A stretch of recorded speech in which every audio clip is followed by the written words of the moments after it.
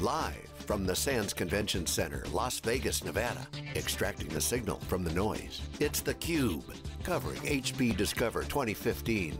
Brought to you by HP. And now your hosts, Dave Vellante and Jeff Frick. Welcome back to HP Discover, everybody. Dave Vellante and Jeff Frick. This is theCUBE. This is day 3 of HP Discover. Check out hpdiscover.social. It's our new social experience, social digital experience that we're overlaying on theCUBE at HP Discover. Milan Shetti is here, he's the CTO of HP Storage. CUBE alum, Milan, good to see you again. Oh, great to be here. It's very exciting. So I got to say, congratulations on what's happening in HP Storage. Really impressive what you guys have done. Thank you. You got to be pleased. Thank you, very much pleased and more happy than I can be, and thanks for the compliments. Coming from you, Dave, as a storage industry veteran and industry veteran, feels good. So here's the thing, I mean, you know, I like to compliment folks, but at the same time I like to tell our audience sort of what I think. So when you guys said, we're not going to buy an all-flash array company, we're not going to do what EMC did, we're not going to do what IBM did, et cetera, we're going to build on 3PAR. I admit, I said at the time, well, HP's got no choice.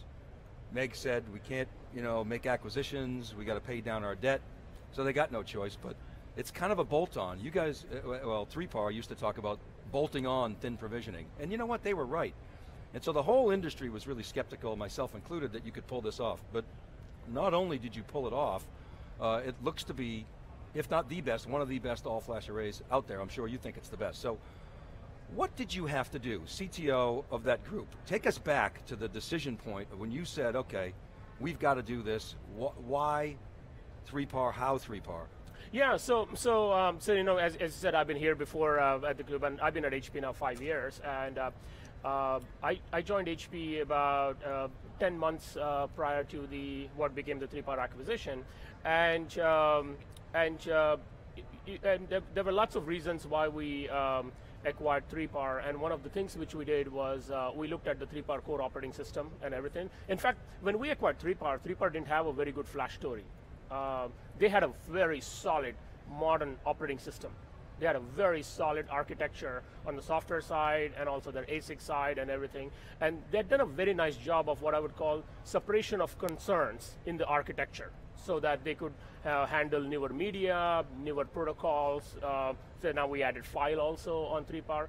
They had done this nice, very nice separation of concern in their core software architecture, and we liked that. We liked that, and when the now famous bidding war was going on between HP and Dell, we were not going to lose that bidding war. Not because what they had, where they're shipping with their hybrid arrays or anything, but we knew where the market was going to go. The market was going to go with flash, well, the market was going to go with unified protocols and everything, and the operating system, the 3PAR operating system, we were willing to bet on, which is why we paid what we did. And in fact, you know, we were willing to pay even more if the bidding war continued, because we like that operating system. Separation of concerns were fantastic in their architecture, and having done storage and also the servers and also operating system a while, we just loved it from a technology standpoint and everything. So in the last 5 years, right after we acquired 3PAR in 2010, we started working on making it flash capable. Nobody gave us a chance, and it was kind of the love to play that underdog play, but we knew what cards we had, right? We had the secret play on here's how we're going to change the operating environment, here's how we're going to do it, and we released it's the core 3PAR architecture. Why it's good for flash? It's not only good for flash today with the dollars per gigabyte play which we're running, but as the newer technologies of flash and non-volatile memory technologies are coming, 3PAR is ready for it right now. So the amazing thing about that is that when you think about the 3PAR architecture and the chunklets and the spreading, it's optimized for spinning disk. It's solving spinning disk problems, but what was it about the architecture that led you to believe that it was so appropriate for flash? I wonder if you could add some color to that. Yeah, sure. So the 3PAR core architectures around the chunklets and everything was not only good for the disks, but flash and also NVM. And I think the way the operating system was structured was a very strong storage operating system. I'll give three big architectural components to it. When they designed they didn't just take any stack. They were, optimization and efficiency was built into the operating system. Every single I/O, they did a lot of performance analysis and everything to make sure that there was no overhead on any elements of the stack. It was a very thin operating system stack and everything. I/O has to come in and go out very fast. It has to be reliable. So those principles were built in pretty nicely. The second is that in the flash world, it's a latency game. How do you get, it's like the packet delivery. You got to get from point A to point B as quickly as possible with the less route in the way. And the way they designed that platform is that they had algorithms built in their operating system to go from point A to point B, which in today's world would be called machine learning and like the big data and everything. That was all in their operating system. It was all about getting to point A to point B as quickly as possible, as reliably as possible, was inherent in their core architecture. So all of the concepts around the machine learning and everything which the big data guys talk about, so a lot of it's anticipatory intelligence It was all in there. It was all in there. It was all in there, which is why we liked it from a media standpoint and Flash and VM and everything. This is the storage operating system of future. That's why we're willing to do it was the thin OS, it was the latency algorithms, and then that other sort of big data. That's right. We didn't know it was big data. Exactly. And now HP acquires 3PAR. Now I used to talk to David Scott about this all the time. 3PAR was barely a profitable company. It That's right. Lose a little bit of money and make a little money. It had to pour money into expanding its distribution channels to compete with guys like EMC. So it could never make any money now, and so as a result, it had to manage R&D very tightly. So it comes into HP. So you now inject sort of HP's resources in here. So what did HP Classic bring to the table, and what was the 3PAR piece? Was that a collaboration, or was it more, hey, 3PAR guys, go off and do this? No, I think this is the HP brought the channel, the sales channel, the engineering expertise, and everything. People who knew operating system, right? So I'll give an example. So I've been here at HP 5 years, and I can tell you the customers when I talk to customers, right? My year number one was, if I had to describe in one word, was my customer interaction was despair. Customers were, do something in storage. Help. You used to be, help. You were great, we still have EVAs. EVAs were great, they were the #1 mid-range array until in the 90s, until EMC unseated them. Get back on the horse. Go on the race. So the year number one I would describe at Discover was year of despair. And they were like, we want you guys to win. We're buying servers from you. You're #1 in servers, but you know what you attach on the storage side is like bad. So that was my year of despair. Year number two was year of hope, and I call it year of hope because HP had acquired 3PAR, and everyone in the technology community thought that was the coolest operating system standpoint. And you know what HP did during that time was, HP's got an operating system DNA. When we increased the 3PAR R&D staffing, we didn't have to train a lot of people how an operating system works, or they could just learn this 3PAR operating system and say that this is a kick-ass operating system. We could just hire people quickly because they already existed at HP. So from an R&D standpoint, we had a big leg up. We just increased the R&D from 3PAR just dramatically in the first 2, 3, 4 years. Mostly people. And the second element of that was we invested a lot in the equipment for testing, interop, because storage business is all about interop and everything.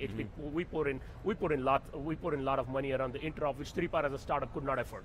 Right. So we added more people in. We added the R&D, and the most important aspect of all of this was customers. Customers wanted HP to win. Customers wanted HP storage to win. Customers wanted HP to regain the lead. The channel wanted regain to win, and that's like a perfect storm. Good technology, people. So you had despair, hope. What was year three? Yeah. So year three was optimism, because you know what was happening was we introduced the mid-range. So all of the tier 1 features of 3PAR at the mid-range cost point, and that was the year of optimism, is because there were customers who would walk in and go, don't screw up this acquisition. Good technology, because we have some little bit of a checkered relationship with acquisition. 75 years, some were good and some were not so good.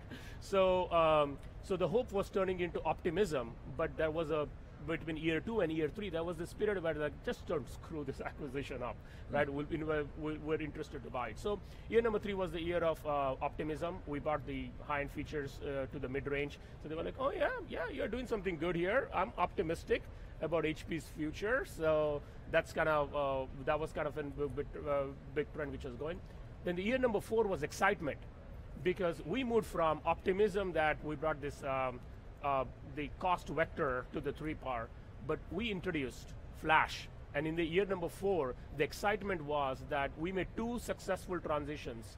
One was the cost vector of high-end features to the low end, and then we did the disk to flash, an all-flash array. That was exciting. Year number 4 was year of excitement. Last year, I remember being here all-flash array 3-par, and they were like, oh, we didn't think you would. We were last year, in year number 3, we were worried that you'll screw up the acquisition. In year number 4, we were worried that you're not going to get the all-flash array, but you were there. So that was the year number 4. And year number 5, which is now, is gratitude and year of high five.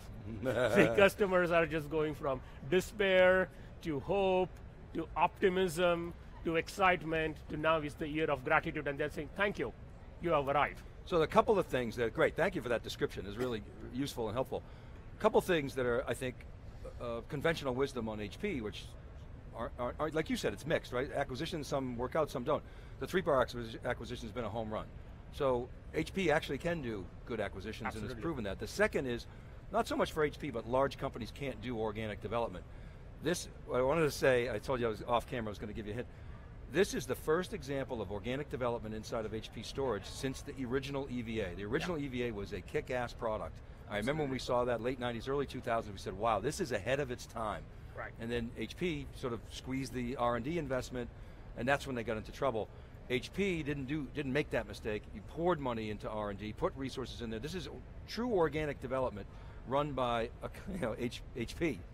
Not by the independent or smaller company that you acquired. So that's awesome. Congratulations. Yeah, absolutely. Thank you. No, that's a very astute observation on what we did. So that was pretty darn good observation. Yeah. So now we're here. You guys are out talking about the all-flash data center. Most companies aren't. Well, Pure Storage will talk about the all-flash data center. They don't have anything else. But most large established companies aren't talking about the all-flash data center. They're sort of protecting the past a little bit from the future. They're sort of doing that balancing act. You guys don't have that strategy. You're going hard after all flash. Talk about that. Yeah, so here's how we see from an opportunity standpoint and talking to customer standpoint is that less than 2 or 3% of the customers have really made the transition from disk to flash. So we see that as a 98 or a 97% opportunity for just lying ahead of us. And that this transition is real because flash not only helps with the power saving and the acoustics and the data density, but the performance. So it's as customers go and look at the characteristics of flash and look what the array can provide, we see a world in the next few years where the transformation is going to go from maybe today, I think I'll be optimistic by saying most of the data center customers are probably at 2% of the flash adoption, that 98% our architecture can get there, and that's our addressable market. Right now, which is a fantastic opportunity for us from a revenue and a growth standpoint. Well, and the question that we have in the crowd chat today is, okay, when is that going to happen? And my feeling is it's economics. Exactly right. At the point at which it crosses over, which is very close. So depending how you cut it, raw, not yet, but if you throw in deduplication, you're there.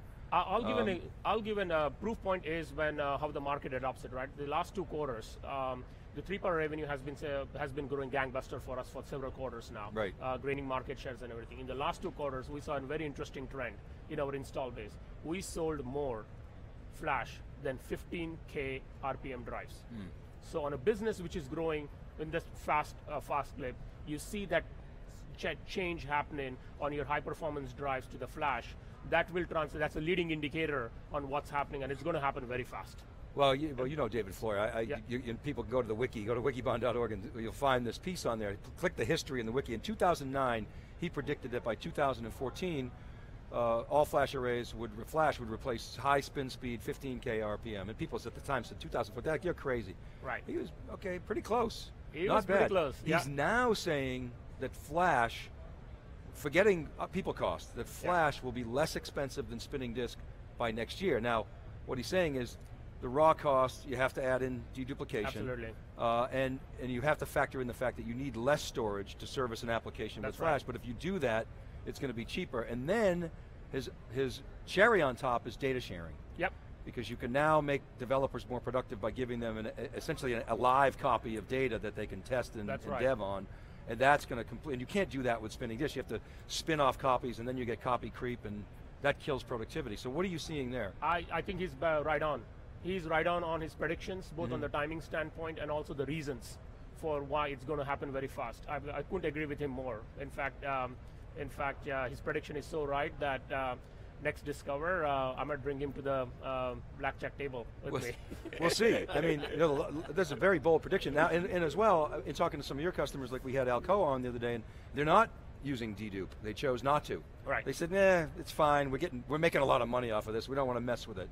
We don't want to put that in. And you can understand that there's sensitivity there. So there's a maturity thing as well. So sometimes, we analysts tend to get a little ahead of our skis, but the trend is very clear. Trend is very fast, and I think this is one of the trends which is going to accelerate very fast as well. So this is one of the fast-moving trend, so I think people will make this transition at their own pace, but there is at least 98% of this customers, they go in, and nobody wants to build a data center, new data center. They want to optimize what they already have, or even refine better. So I think they will use more features. The flash is also getting denser. I mean, we just 6 months ago we were at 1.92 terabyte flash drive. Right. Today we're at 3.84 terabyte. That happened like in 6 months.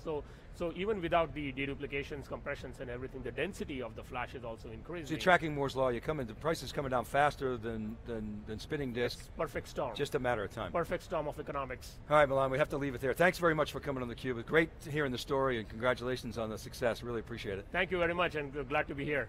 All right, keep it right there, buddy. Jeff Frick and I will be back with our next guest. This is theCUBE. We're live from HP Discover 2015.